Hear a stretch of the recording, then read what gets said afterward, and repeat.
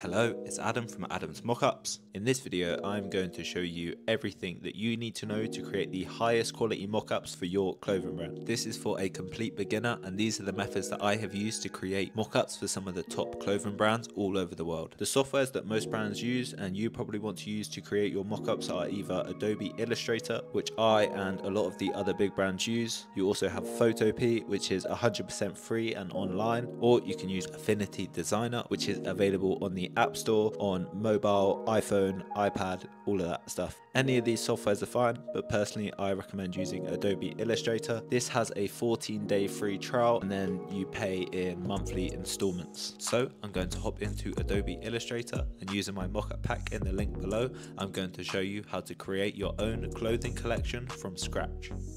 So now I'm inside of Adobe Illustrator, and I'm just going to go from top to bottom. I'm going to design a few pieces of clothing and take you through my list of everything that you need to know as a beginner. So you first open up Illustrator, it looks just like this, and you just want to make yourself an artboard of any size. I just like to spam a number, hence why they're all like 333, but say 3333 by 2222, just press create and you're going to have an artboard like this. Now I'm going to hop into my mockup pack. So I'm going to change my tab into the mockup master file that you can download in the link below. And I'm just going to select a few different mockups. So I'm going to pick this hoodie mockup. I'm just dragging and selecting. I'm going to hold shift and drag and select this other hoodie mockup so we can compare the two. I'm going to select a long sleeve. I'm going to take this basketball jersey. I'm going to take this puffer gilet or puffer vest. I'm going to pick these track pants as well as these flares. And I'm just going to pick a woman's item and some skateboards. I'm going to press Ctrl C, go back into here, Ctrl V. Says this, just press OK. They're all going to be all over the place, and you just want to move them all into your artboard. A little pro tip inside of Illustrator, and you want to like this video to add it to your liked videos so that you don't lose this. This is a good trick, and also this is a good video, so you want to like the video, but you press window and then press transform. I've already got it enabled, so you just press this transform button. It's going to open up this little box. Now you just want to select anything, and you want to make sure that you have this enabled. So scale, stroke and effects, you want to make sure this is checked, this is turned on. Now when you make your item bigger, the stroke is going to stay the same, whereas if this is disabled and I make it bigger, then now it's messed up all my strokes. So you want to make sure that this is enabled and all your mockups are going to stay intact. So to save this, you just want to go save as and save on your computer and just save it as anything. So second on the list, we have tools. So here are your tools up here. You have your toolbar. The tools that you're going to want to use from this toolbar are the top one, which is the selection tool, which is just to drag and select your layers. I am just holding Alt and scrolling up and down to zoom in and out. The next one is the direct selection tool, which selects the individual pieces if the item is grouped. So this item is grouped together currently. You could just ungroup and now it is not grouped together, or I could select them all and press group, and now they are all grouped together. And you'll see when you drag all the items in, they're all going to be grouped together. So you want to click on the one you want to work with and then just ungroup, or you can use the direct selection tool and it's going to ignore the grouping and select the individual parts anyway. The next one you're probably not going to need to use if you're a beginner is the pen tool, and if you're not a beginner then you probably know how to use the pen tool, but this is really basic once you learn it. But this is how all the mockups are made, just with a pen tool like this, and all these lines can be manipulated and moved around after they've been made. So as you can see, these are all made out of a bunch of pen tool lines. I can edit my lines, I can add, I can remove, I can just delete points like so. The next one you might want to know about is the text tool. This just allows you to type whatever you want like so, and you can apply a bunch of effects to your text. If I size this down, go to the back of one of my hoodie mockups, I'm going to make this white and just add a stroke. As you can see, the outline or the stroke is in front of the fill, so you just want to click on your piece of text,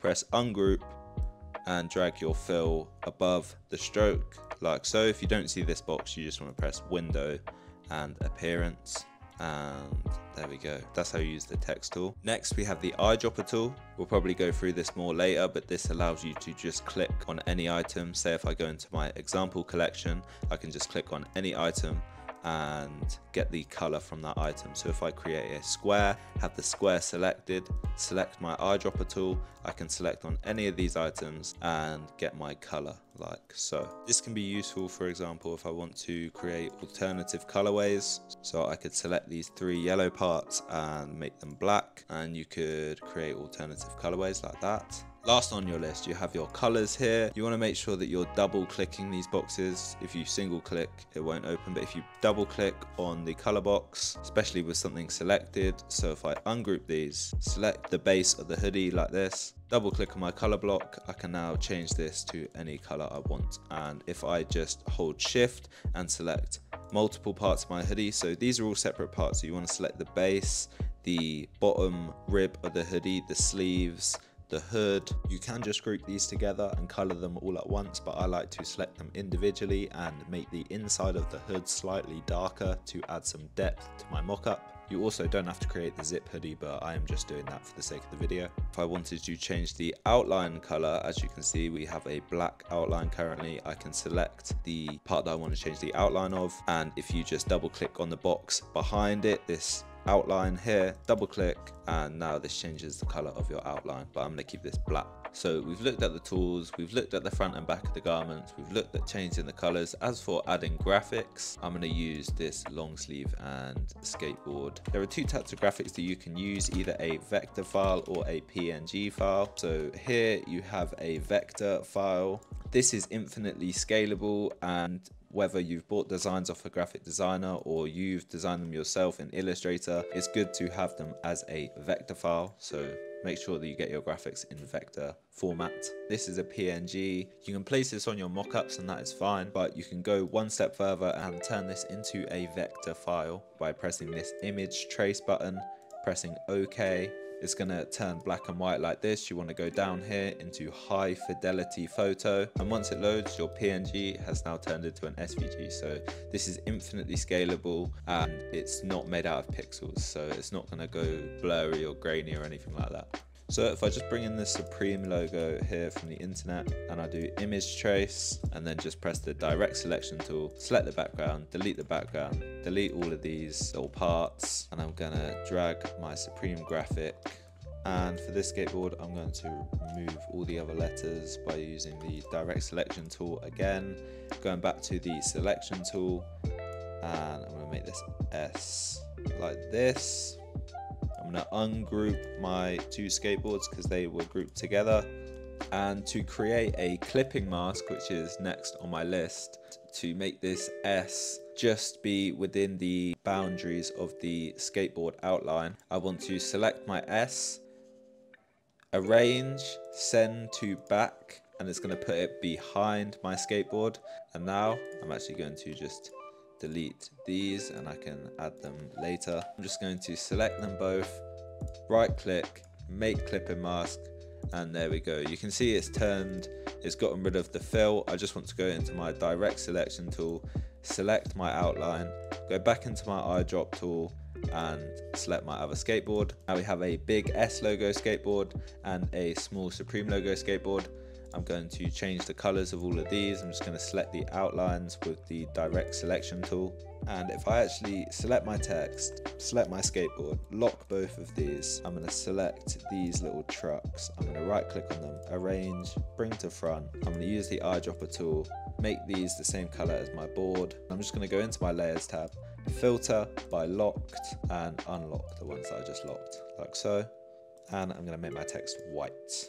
I'm making the top of my skateboard grey to make it look like grip tape, and I'm making 3 colorways of each model of skateboard. Next, I'm going to design 2 colorways of denim tiers long sleeves. So I'm just going to drag my graphic into here. For reference, I'm going to just bring in this image of a denim tiers hoodie, and I'm just going to place my logo around using the reference image as a reference. And once you're happy with the placement of your graphics, you just want to select all of your graphics and make your clipping mask. Here I'm just making another version of my long sleeve by holding Alt and dragging and changing all of the fills to black. Now that we are done with our long sleeves and our skateboards, I'm going to move on to the other items we chose, which were some hoodies, some pants, a jacket, a women's short sleeve top and a basketball jersey. All I'm doing here is just using all of the fundamentals that I talked about earlier in this video, such as the selection tool, the text tool, the eyedropper tool, changing the colors, using clipping masks, and of course I'm using a bunch of different assets from my mockup pack, such as the camo, the drawstrings, the pockets, the zips, and everything like that, which is all linked below or at adamsmockups.com.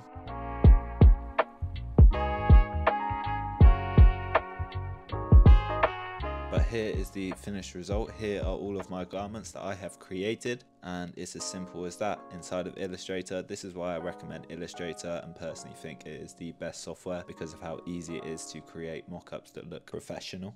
The last 3 extra points that I've mentioned here come included when you download the mockup pack, so you can watch those once it has downloaded. And this is just adding measurement guides to your mockups, creating a tech pack for your manufacturer with your mockups, and all of my shortcuts that I use on Illustrator to speed up my work. Thank you very much for watching this video. I really hope that you enjoyed and learned something about creating mockups or creating something for your clothing brand. I will be creating more videos like this, so make sure to press subscribe, and I hope to be speaking to you soon. Thank you very much.